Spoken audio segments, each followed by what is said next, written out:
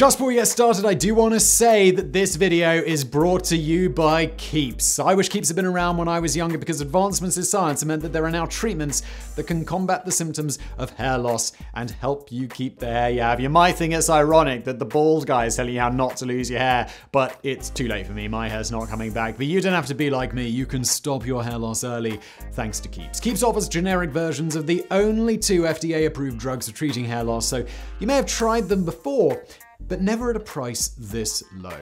That's right, if you were thinking, oh, this is some sort of medicine thing, Si, but it's going to be incredibly expensive. Well, you couldn't be more wrong, because Keep starts at what?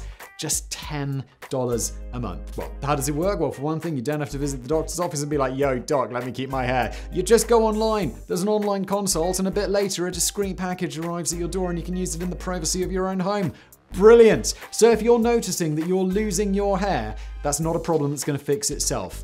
I promise. Do something about it. For a limited time, go to keeps.com/megaprojects or click the link in the description below to receive 50% off your first order. And now today's video.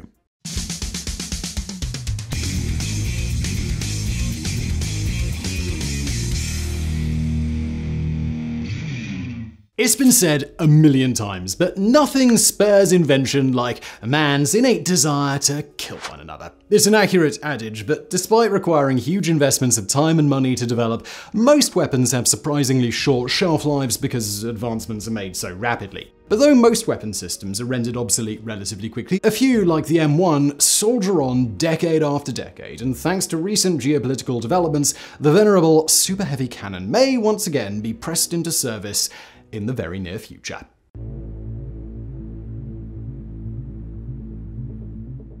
It's anybody's guess why the massive M1 Howitzer was nicknamed the Black Dragon, but it probably had something to do with the fact that the term conjures such intimidating images. Whatever the case, the 240mm 9.44-inch M1 replaced the Army's previous heavy hitter, the 240mm M1918 siege cannon, which was based on a pre-World War I French design. Capable of hurling 345 pounds, that's 156.5 kilogram bunker-busting shells more than 9 miles, or 14.5 kilometers, the M1918 was no slouch, but by the outset of the Second World War, it was beginning to show its age. Hence, development of the M1 began in 1940, and by mid-1943, it was ready for action in war-torn Europe. The Army simultaneously developed a slightly smaller but longer-range 203mm 8-inch gun with the same N1 designation, but it quickly fell out of favor due to persistent barrel life issues and just unacceptable accuracy. Featuring stronger components, more potent shells, better accuracy, and twice the rate of fire of its predecessor, the Black Dragon was exactly what the Army needed to obliterate previously impervious Axis positions.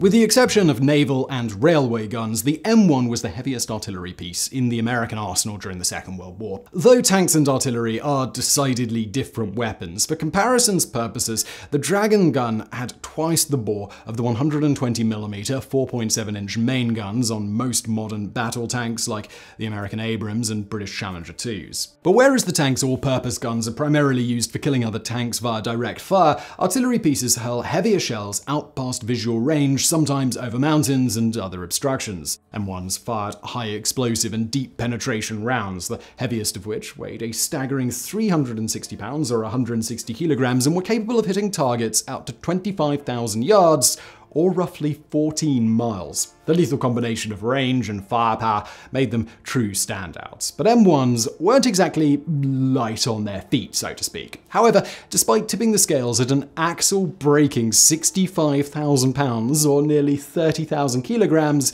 they were towable. That said, preparing one for transport, getting it to where it needed to be, and setting it up again was an absolute logistical nightmare, which meant they were only suitable for relatively static operations. Along with supporting drivers, riggers, and auxiliary truck-mounted crane, at least 2 prime movers like M33s or 7.5-ton Max 6x6s and the gun's 14-man crew, each M1 had to be broken down into 2 component parts before being moved, the first consisting of the barrel and recoil assembly, while the second was made up of the frame and carriage. Due to the truck's relatively anemic engines, the gun's weight, and poor road conditions, speed was usually limited to just 5 miles per hour, 8 kilometers an hour, which meant that a 100-mile, 160-kilometer relocation would take, well, a really long-ass time. Then, once on site, it often took the better part of a day to get the huge gun back together, leveled, stabilized, and ready for action. Needless to say, an M1 couldn't be called in at the 9th hour to take out a few pesky targets before being hauled off to its next assignment. In addition, there was always the threat of enemy gunners honing in on them before they were up and running, which meant that they would have to be abandoned and left to their fates. To address the M1's glaring mobility issues, the Army developed a self-propelled version which it cobbled together using an existing, albeit stretched and beefed up, M26 Pershing heavy tank chassis. The Franken machine was called the T-92 Howitzer motor carriage, but though more than a dozen were ordered, only 5 were actually built, of which none saw service because, well, big shocker here, they weren't particularly mobile either.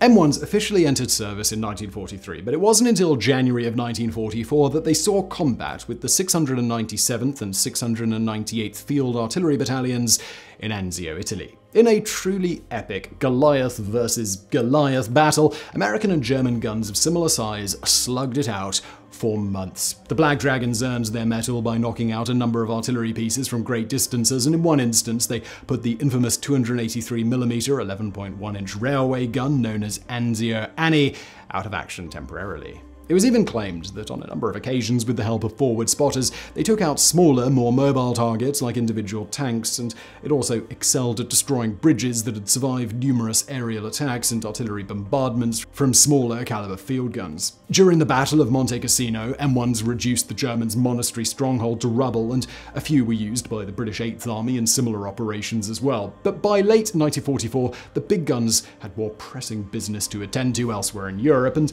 they were all withdrawn from Italy. Most ended up within striking distance of the Siegfried Line, a fortified German defensive bulwark that stretched nearly 400 miles, that's 643 kilometers, from the Netherlands in the north to Switzerland in the south, along the country's embattled western border, where they relentlessly hammered away at reinforced bunkers and artillery positions and fields of hardened steel and concrete tank obstacles. With the end of hostilities in Europe in May of 1945, most M1s were dismantled and shipped back to America, where they were destined to live out their remaining days in dusty army warehouses. But that bleak future was cast aside when war broke out on the Korean Peninsula in the summer of 1950. Once again pressed into service, the previously mothballed Dragons got a new lease on life when they were shipped to front lines halfway around the world to batter yet more reinforced positions that had withstood significant poundings from smaller guns like 105 4.1-inch and 155 6.1-inch and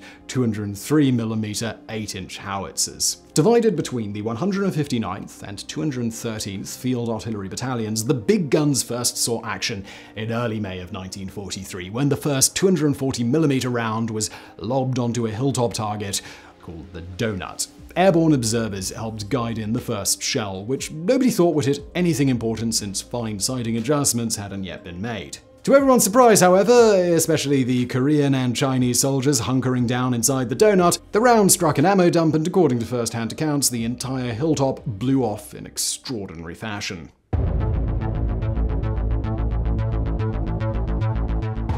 Even the most ardent Black Dragon proponents probably concluded that the M1's days were numbered after the Korean War. After all, by that time, the army was already developing artillery pieces that could fire small nuclear shells. M1s were officially retired in the mid-1950s, and though that might have been the end of their story, a few were sold to Taiwan, where they were installed on retractable carriages deep within mountainside lairs on Matsu and Kinmen Islands, both of which are within a stone's throw of mainland China. So, well, why is this relevant? Well, if you've been watching the news recently, you may already know that tensions between China and Taiwan have been heating up, and though it's just speculation at this point, there's increasing talk of an impending invasion, which according to some sources could just be a year or two away. Though it's now an age of rockets, smart bombs, and cruise missiles, conventional super-heavy artillery could still be used with lethal effect on ships and amphibious forces, and in addition, a number of large Chinese cities like Xiamen on the country's southeast coast are within range